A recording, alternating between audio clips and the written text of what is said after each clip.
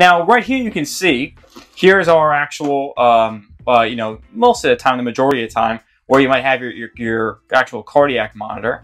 Another place that's very popular is on, you know, the back of the stretcher. You can see my little MacGyver trick here using the seatbelt to secure it. I bet you like that one.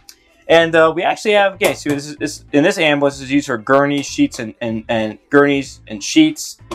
You know, different chucks for the actual bed. So it's like bed sheets.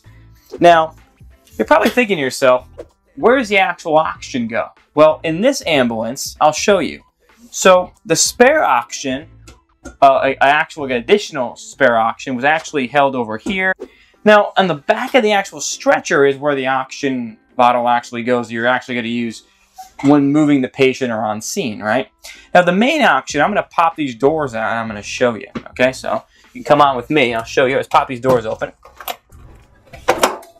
So right over here, you can see the oxygen bottle. I'm going to open this for you.